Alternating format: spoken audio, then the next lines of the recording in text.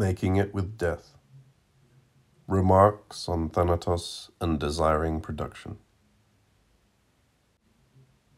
If Deleuze is to be salvaged from the inane liberal neo-Kantianism that counts as philosophy in France today, it is necessary to reassemble and deepen his genealogy.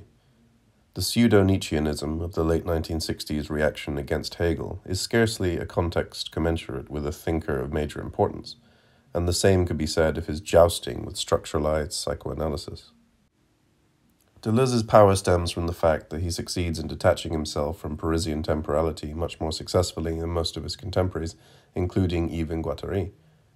The time of Deleuze's text is a colder, more reptilian, more German time, or at least a time of the anti-German Germans of Schopenhauer and Nietzsche in particular, for whom millennia were to be scanned with scorn.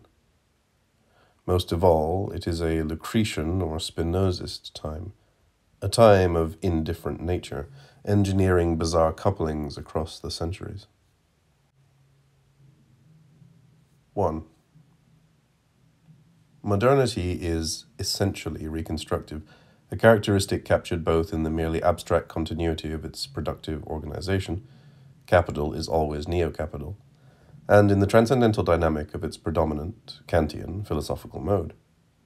Critique belongs to capital because it is the first inherently progressive theoretical procedure to emerge upon the earth, avoiding both the formal conservatism of inductive natural science and the material conservatism of dogmatic metaphysics.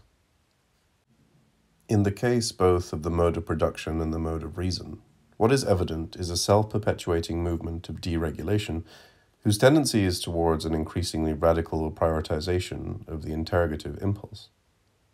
Of course, as Deleuze and Guattari themselves indicate so graphically in their work, this process of imminent liberation is constrained by active reconstitution of archaic control mechanisms.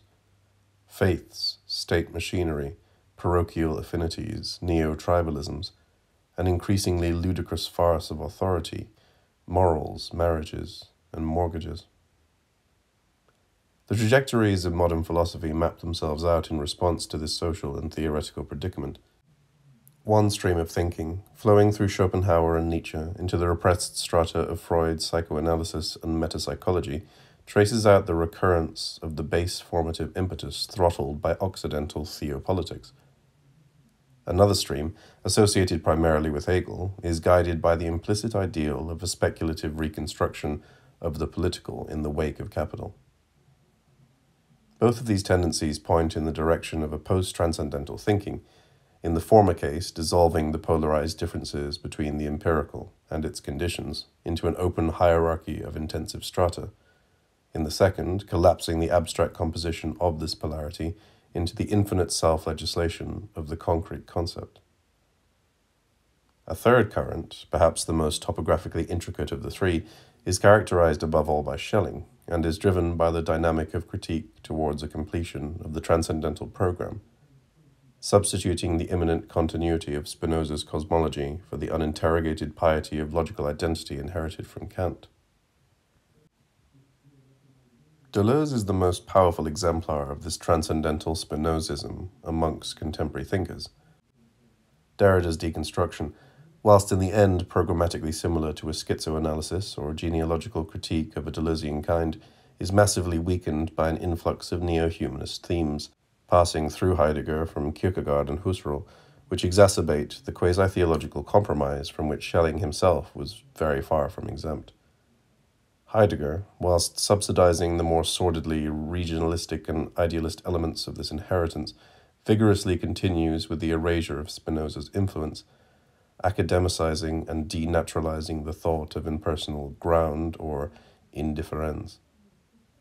Whilst both Deleuze and Derrida critique illegitimate articulation, the former tends to a consummate materialism, in which intensive substance is transcendentally released from its paralyzation in extension, whilst the latter prosecutes a Judaic meditation, marked out in theographisms, indefinitely radicalizing an anti-iconic relation to the absolute. Deus sive natura is not an identity, but an inclusive disjunction. Spinoza the disappearing Jew, or Spinoza the explosive psychotic. deconstruction, or schizoanalysis. If deconstruction is propelled by capital's ephemeralizing pieties, schizoanalysis is driven by its magpie ruthlessness. Always recode, the text of deconstruction tells us, but each time more subtly, more elusively, developing a little further the law's parody of itself. Always decode, chatters schizoanalysis, believe nothing, and extinguish all nostalgia for belonging. Ask always where capital is most inhumane, unsentimental, and out of control. Abandon all attachment to the state. It is not Hegel's social managerialism that is most relevantly contrasted with Deleuzean nomadism. Hegelianism was only ever the black humor of modern history.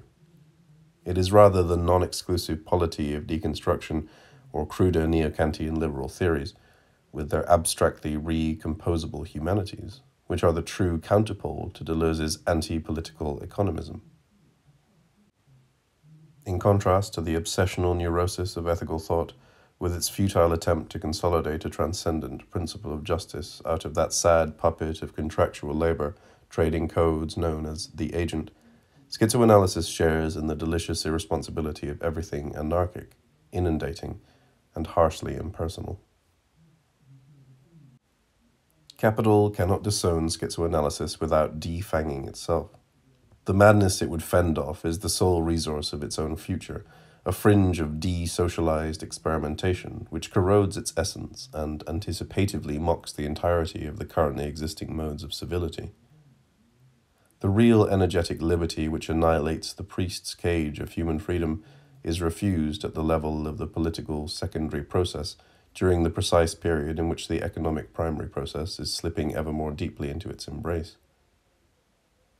The deep secret of capital as process is its incommensurability with the preservation of bourgeois civilization, which clings to it like a dwarf riding a dragon. As capital evolves, the increasingly absurd rationalization of production for profit peels away like a cheap veneer from the positive feedback detonation of production for production. If capital is a social suicide machine, it is because it is compelled to advantage its assassins. Capital produces the first sociality in which the pouvoir of dominance is perpetually submitted to the hazard of experimental puissance. Only by an intensification of neurotic attachments does it mask the eruption of madness in its infrastructure, but with every passing year such attachments become more desperate, cynical, fragile, all of which is to raise the issue of the notorious death of capitalism, which has been predominantly treated as a matter of either dread or hope, skepticism or belief. Capital, one is told, will either survive or not. Such projective eschatology completely misses the point, which is that death is not an extrinsic possibility of capital, but an inherent function. The death of capital is less a prophecy than a machine part. The imminent voluptuosity of every unprecedented deal takes off from the end of the bourgeoisie. Consider the finance capital usage of cocaine, both a quantitative high traced out as a deviation from zero, and a sumptuary expenditure avoiding the historical sense of wealth. The coked-out futures dealer passing a drunk on a Manhattan street translates the destiny of class difference into an imminent intensity traced on a smooth surface of social disappearance. The bum inhabits the social zero preferred by capital as the vanishing point of pre-modern legality, from which the coke rush is repulsed as an anonymous distance from death. There is a becoming a rich bum, becoming a derelict on coke, which is integral to the cynicism of frontier capital. This is the advanced modernity of Beckett, where high culture is imminently differentiated from inarticulacy, absolving itself from ontological specifier. It is thus that there is a becoming zombie of the bum, just as there is a becoming wired of the real managers of the social. The skagged-out housing estate as baseline for the effervescence of the stock market floor. It is quite inaccurate to suggest that yuppie financiers are oblivious of deprivation, since the limit oblivion of an absolute proletarianization is consumed with each bubble of champagne. There is a familiar humanist response to this becoming zombie at the limit possibility of the modern worker, which is associated above all with the word alienation. The processes of de-skilling or ever-accelerated reskilling, the substitution of craft by abstract labor, and the increasing interchangeability of human activity with technological processes, all accompanied by the dissolution of identity, loss of attachment, and narcotization of affective life, are condemned on the basis of a moral critique. A reawakening of the political is envisaged, aimed at the restoration of a lost human integrity. Modern existence is understood as profoundly deadened by the real submission of humane values to an impersonal productivity, which is itself comprehended as the expression of dead or petrified labor, exerting a vampiric power over the living. The bloodless zombie proletarian is to be resuscitated by the political therapist, ideologically cured of the unholy love for the undead, and bonded to a new eternal life of social reproduction. The death core of capital is thought as the object of critique. Deleuze is differentiated utterly from a socialist humanism of this kind, since in the schizoanalytic program, death is the impersonal subject of critique, and not an accursed value in the service of condemnation. An intricate passage towards the end of Anti-Oedipus runs, "The body without organs is the model of death. As the authors of horror stories have understood so well, it is not death that serves as the model for catatonia. It is catatonic schizophrenia that gives its model to death, zero intensity. The death model appears when the body without organs repels the organs and lays them aside. No mouth, no tongue, no teeth, to the point of self-mutilation, to the point of suicide. Yet there is no real opposition between the body without organs and the organs as partial objects. The only real opposition is to the molar organism that is the common enemy. In the desiring machine, one sees the same catatonic inspired by the immobile motor that forces him to put aside his organs, to different parts of the machine, different and coexisting, different in their very coexistence. Hence it is absurd to speak of a death desire that would presumably be in qualitative opposition to the life desires. Death is not desired, there is only death that desires, by virtue of the body without organs or the immobile motor. And there is also life that desires, by virtue of the working organs. It is not therefore that the worker is transformed by a process of privation into a zombie. It is rather that primary production migrates from personality towards zero, populating a desert at the end of our world. It is important at this stage to note that Spinoza changes the sense of desert religion. No longer a religion sprung from the desert, it becomes a desert at the heart of religion. Spinoza's substance is a desert God. God as impersonal zero, as a death that remains the unconscious subject of production. Within Spinozism, God is dead, but only in the sense of a baseline of zombie becomings, as that which Deleuze calls the plane of consistency, described in 1,000 Plateaus by the words fusionability as infinite zero. One cannot differentiate on the plane of consistency between bodies without organs and the body without organs, between machines and the machine. Between machines, there is always a coupling that conditions their real difference, and all couplings are immanent to a macro-machine.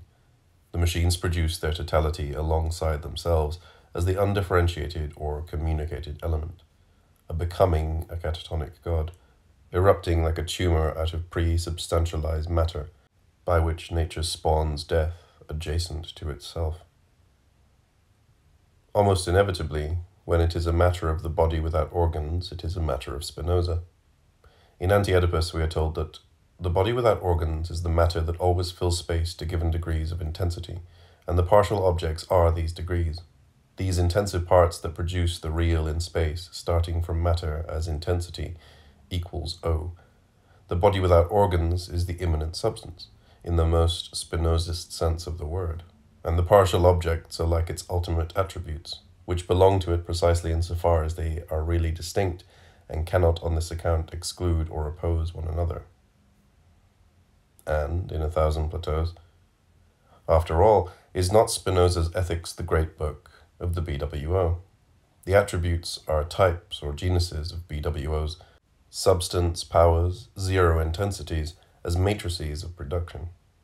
The modes are everything that comes to pass, waves and vibrations, migrations, thresholds and gradients, intensities produced in a given type of substance, starting from a given matrix.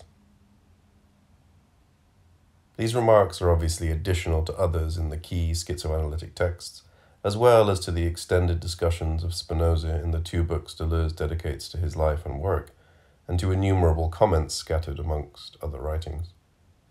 In Nietzsche and philosophy, for instance, Deleuze isolates Spinoza as Nietzsche's sole modern forebear, in a remark that is as significant for understanding Deleuze's thinking as it is unpersuasive in relation to Nietzsche's. The name body without organs is itself sufficient clue to what is primarily at stake in the thought, that is to say, the reality of abstraction.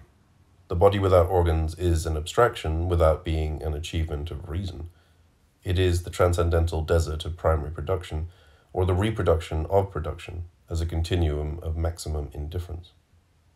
It is described in Anti-Oedipus as the unproductive, the sterile, the unengendered, the unconsumable. After all, what could be burnt to injure Spinoza's God or nature? What could be created to exalt it? Nothing. Fertility and corrosion modulate substance without impinging upon it, playing out its icy permutations without preference. Whatever its empirical configuration, there is always production as such, once again, the senseless luxuriance of the impersonal. Real abstraction is the transcendental conception of Spinozistic substance. Already with the wave of Deleuzian texts of the late 1960s, and more particularly with the appearance of difference and repetition, a consistent philosophical project is discernible, most precisely described as transcendental Spinozism, or a critique of identity. Parallel in a certain sense to Schelling, but without any obvious direct influence, Deleuze is delighted by the naturalistic basis of Spinoza's thinking, but understands it as lacking an explicit transcendental comprehension of identity. Deleuze's response is typically generous, smuggling in the required machine part and pretending it was already there. Critique operates by marking the difference between objects and their conditions, understanding metaphysics as the importation of procedures which are adapted to objects into a discussion of their constitutive principles. This means that critique is primarily a philosophy of production, extracting the genetic or pre-objective from the discourse, one concerned with constitutive relations or syntheses. In the elementary identity statement A equals A, the question of transcendental interpretation is left open. Does A represent an object of some kind, whether possible, ideal, formal, etc., or does it designate identity as such, as a conditioning principle? In the former case, the relation of identity would be an extrinsic one, with an ulterior ground, whilst in the latter its relation to a possible object remains problematic. The critical question remains unaddressed. How is it possible for something to be the object of a judgment of identity? Or how is the object produced in its identity with itself? Identity is traditionally conceived as absolutely abstract essence, or, correlatively, the final principle of intelligibility. Both of these formulations correspond to the pure logical subject in advance of predication. Something is what it is. Essence is conceived, at least implicitly, on the basis of Platonic eidos, the timeless truth or pure possibility of the thing, the unproduced, the sterile, the unengendered. In this way, the traditional conception of essence runs together specificity and identity, and the syllogism operates from its origin according to generic hierarchies of essence or type, which culminate in the logical theory of sets. From Aristotle to Kant, reason is thus adjusted to the thought of the same thing, unaware that a transcendental topic is thus conflated with an empirical one. The body without organs is the real differentiation between these topics, the same de-thinging itself. An astonishing philosophical rigor begins to emerge from the delirial words of Artaud cited early in Anti-Oedipus. The body is the body, It is all by itself, and has no need of organs. The body is never an organism. Organisms are the enemy of the body. Here we find a judgment of identity of an historically aberrant kind. The body is the body, but only as a repulsion of the organs, or the retraction of the same from any specific organization. The compromise piece between the body and its organs that founds Occidental ontology is threatened by a violent moment of scission, and one that does not come from the subject, but from the body. It is thus that Artaud anticipates difference in the Deleuzean sense, which is to say, radically transcendental identity. The reality of identity is death, which is why the organism cannot coexist with what it is. On the smooth surface of the body without organs, what and is recoil allergically from each other, opening an inclusive disjunction at the heart of essence. This disjunction separates the identity pole of the body without organs from the unfettered difference of the deterritorialized organs, splitting apart the objectivism which implants an empirical identity into rigidified configurations of difference. Pre-critical objectivism thinks syntheses on the basis of their consequences, which can be described as their transcendent or illegitimate usage. Where Kant writes of legitimacy and illegitimacy, the texts of schizoanalysis write of the molecular and the molar. Thus the body without organs is described as a giant molecule, whilst the organism is always a molar construct, co-opting identity to specificity. Death, too, bifurcates along this fissure. On the one hand, death as the desert identity of difference, the catatonic cavity of absolute critique at the end of capital, and on the other, death as the molar object of a negatively constituted desire, reinvesting the intensive zero into the social order. In Anti-Oedipus, the relative molecularization of molar death is described in the following terms. Freud himself indeed spoke of the link between his discovery of the death instinct and World War I, which remains the model of capitalist war. More generally, the death instinct celebrates the wedding of psychoanalysis and capitalism. Their engagement has been full of hesitation. What we have tried to show apropos of capitalism is how it inherited much from a transcendent death-carrying agency, the despotic signifier, but also how it brought about this agency's effusion in the full immanence of its own system. The full body, having become that of capital money, suppresses the distinction between production and anti-production. Everywhere it mixes anti-production with the productive forces in the immanent reproduction of its own always widened limits, the axiomatic. The death enterprise is one of the principal and specific forms of the absorption of surplus value in capitalism. It is this itinerary that psychoanalysis rediscovers and retraces with the death instinct. What separates the reinvested anti-production of capitalist war from the absolute repulsion of the body without organs is the final liquidation of death into its function. This is still no more than the issue of consummate critique, since capital is the historically concrete illegitimate usage of the conjunctive synthesis. This means that the production of equivalence is crushed under the pre-critical or segregated identity of capital.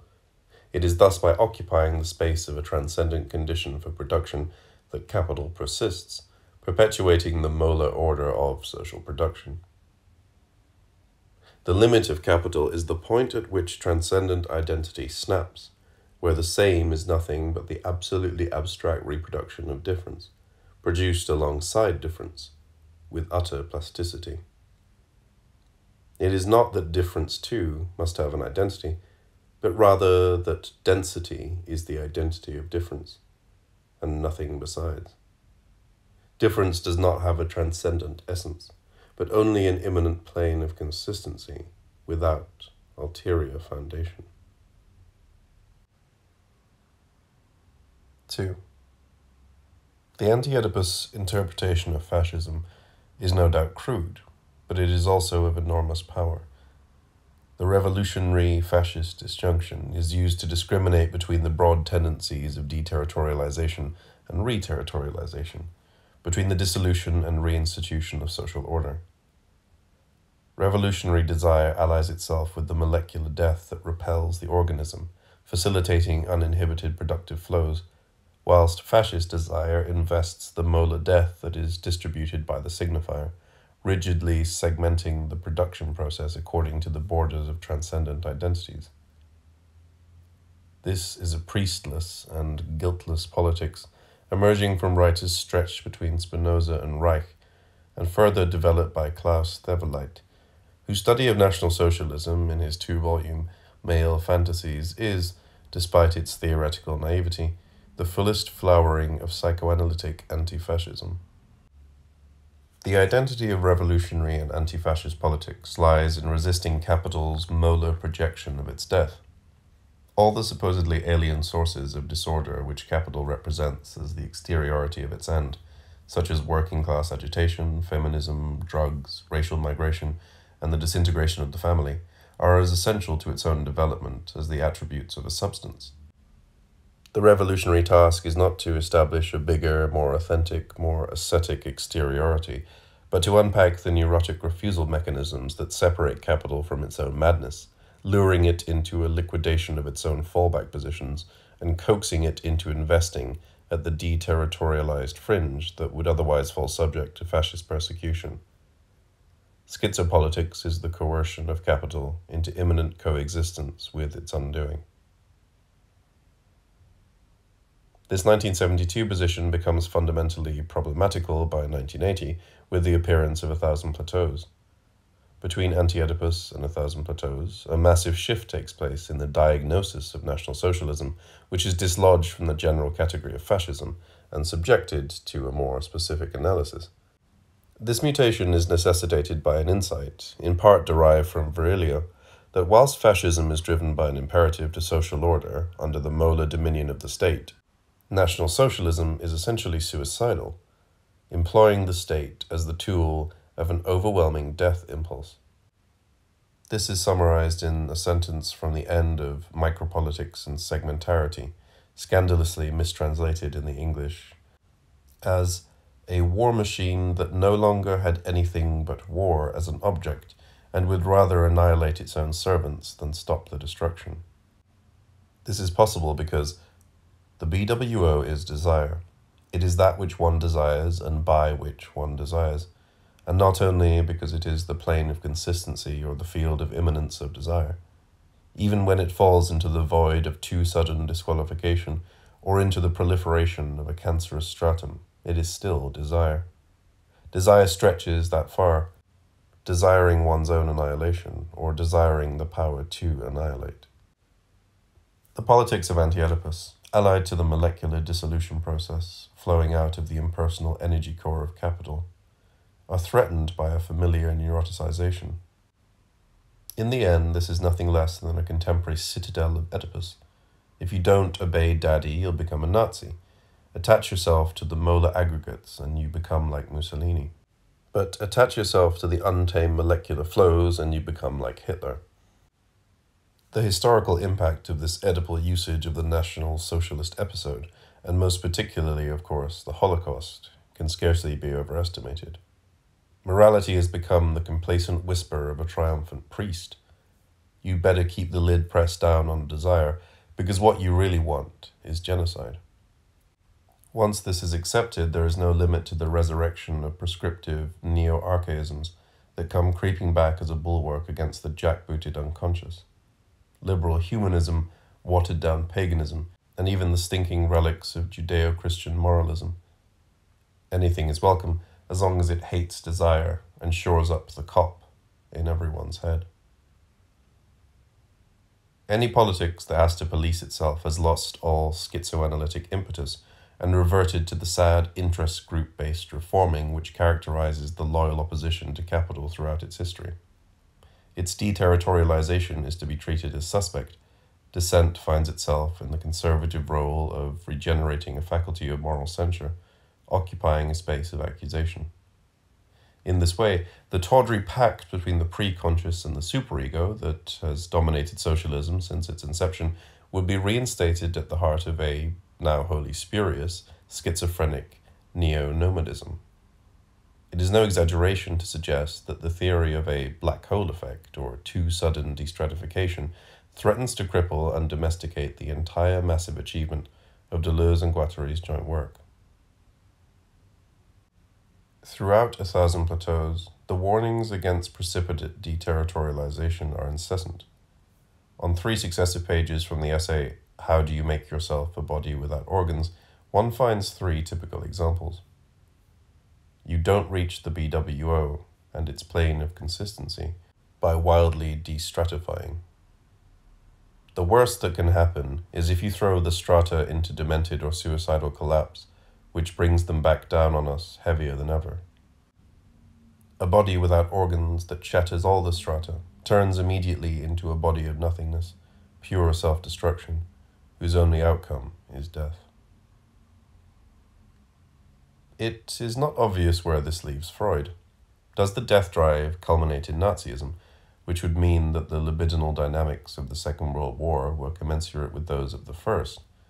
This seems improbable for a number of reasons, not least because it would mean that all developed capitalist militarism has, in a certain sense, exceeded fascism. Perhaps, then, the desire of the Nazis goes beyond the reinvestible Thanatos that emerges in psychoanalysis's pact with capital, to the point that it insidiously simulates the transcendental recession of the body without organs. It is tempting to think that the contortions such a thought demand expose an over-hastiness in the 1972 reading of Thanatos, which, even in 1980, is still being dismissed as the ridiculous death instinct. If by 1980 the option is between an adherence to paralyzing post-Holocaust neurosis, Hitler's last and most devastating secret weapon, or a rethinking of Freudian Thanatos, it is perhaps time to challenge what might earlier have seemed a merely comically overblown antipathy to Freud. It is worth asking, firstly, is Freud ever really engaged in Anti-Oedipus? Is it not rather Lacan, who had already transformed the jungle wilderness at the heart of psychoanalysis into a structuralist parking lot before proceeding to analyze Guattari for 7 years, who programs the supposed anti-Freudianism of the book? Of course, Oedipus is particularly nauseating Viennese nursery pap, but where is Oedipus in Beyond the Pleasure Principle? A question which could be asked of the majority of Freud's texts. It is Lacan who insists on Oedipalizing the Fort Da game in the general process of Oedipalizing desire to its foundations, ripping all the energy, hydraulics, pathology, and shock out of Freud, and substituting lack, the pathos of identity, and Heideggerian pomposity, whilst deepening the role of the phallus and trivializing desire into the cringing aspiration to be loved. There is a neurotic and conformist stratum in Freud, of course, but it floats upon the impersonal flows of desire that erupt out of traumatized nature. Where are the flows in Lacan? Where would one be less likely to find anything that flows than in the gnarled post-Saussurean fetish of the signifier that dominates his texts? Deleuze and Guattari's estimation of Lacan as a schizophrenizing tendency in psychoanalysis is the most absurd contention of their work. By 1980, it has ceased to be a joke. The death drive is not a desire for death, but rather a hydraulic tendency to the dissipation of intensities. In its primary dynamics, it is utterly alien to everything human, not least the 3 great pettinesses of representation, egoism, and hatred. The death drive is Freud's beautiful account of how creativity occurs without the least effort, how life is propelled into its extravagancies by the blindest and simplest of tendencies, how desire is no more problematic than a river's search for the sea. The hypothesis of self-preservative drives, such as we attribute to all living beings, stands in marked opposition to the idea that the life of the drives as a whole serves to bring about death. Seen in this light, the theoretical importance of the drives for self-preservation, power, and prestige diminishes greatly. They are component drives whose function is to assure that the organism shall follow its path to death and to ward off any possible ways of returning to inorganic existence other than those which are immanent in the organism itself. We have no longer to reckon with the organism's puzzling determination, so hard to fit into any context, to maintain its own existence in the face of every obstacle. What we are left with is the fact that the organism wants to die only in its own way. Thus, these guardians of life, too, were originally the myrmidons of death.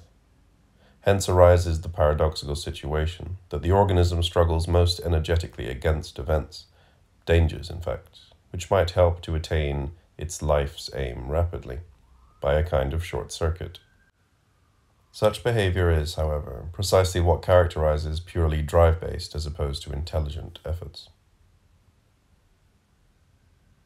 What if, instead of "how do you make yourself a body without organs," one were to ask, "how do you make yourself a Nazi?" For this is far more strenuous than the 1980 diagnosis suggests. 1. Wherever there is impersonality and chance, introduce conspiracy, lucidity, and malice. Look for enemies everywhere, ensuring that they are such that one can simultaneously envy and condemn them. Proliferate new subjectivities, racial subjects, national subjects, elites, secret societies, destinies. 2. Burn Freud, and take desire back to the Kantian conception of will. Wherever there is impulse, represent it as choice, decision, the whole theatrical drama of volition. Introduce a gloomy atmosphere of oppressive responsibility by couching all discourses in the imperative form. 3. Revere the principle of the great individual, personalize and mythicize historical processes, love obedience above all things, and enthuse only for signs, the name of the leader, the symbol of the movement, and the icons of molar identity. 4. Foster nostalgia for what is maximally bovine, inflexible and stagnant, a line of racially pure peasants digging the same patch of earth for eternity. 5. Above all, resent everything impetuous and irresponsible, insisting upon unrelenting vigilance. Crush sexuality under its reproductive function, rigidly enforce the domestication of women, distrust art, classicize cities to eliminate the disorder of uncontrolled flows, and persecute all minorities exhibiting a nomadic tendency. Trying not to be a Nazi approximates one to Nazism far more radically than any irresponsible impatience in destratification. Nazism might even be characterized as the pure politics of effort, the absolute dominion of the collective superego in its annihilating rigor. Nothing could be more politically disastrous than the launching of a moral case against Nazism. Nazism is morality itself, heir to Europe's respectable history, that of witch-burnings, inquisitions, and pogroms. To want to be in the right is the common substratum of morality and genocidal reaction, the same desire for repression, organized in terms of the disapproving gaze of the father, that Anti-Oedipus analyzes with such power. Who could imagine Nazism without Daddy? And who could imagine Daddy being prefigured in the energetic unconscious? Death is too simple, too fluid, too disdainful of races and fatherlands to have anything much to do with the Nazis. Ressentiment was something they knew about, as was the aspiration to a mythic sacrifice, a Götterdämmerung that would inscribe them in the history books. But these things never stretch to dissolution desire. After all, lose control, and you might end up fucking with a Jew, becoming effeminate, or creating something degenerate like a work of art. Does anyone really think that Nazism is like letting go? Theverlight's studies of Nazi body posture should be sufficient to disabuse one of such an absurdity. Nazism can turn you into a stiff before the messy passage into death. A consummate libidinal materialism is distinguished by its complete indifference to the category of work. Wherever there is labor or struggle, there is a repression of the raw creativity which is the atheological sense of matter, and which, because of its anegoic effortlessness, seems identical with dying. Work, on the other hand, is an idealist principle used as a supplement or compensation for what matter cannot do. One only ever works against matter, which is why labor is able to replace violence in the Hegelian struggle for recognition. Work is also complicit with phenomenology, which grounds the experience of effort, rather than treating this experience as one other thing that matter can effortlessly do.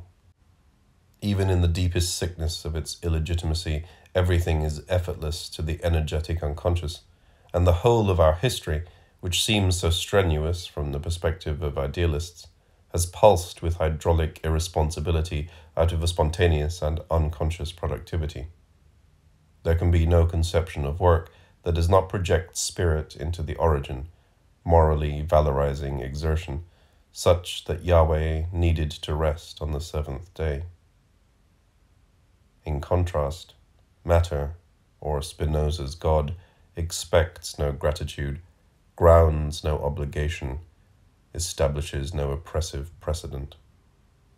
Beyond the gesticulations of primordial spirit, it is positive death that is the model, and revolution is not a duty, but surrender.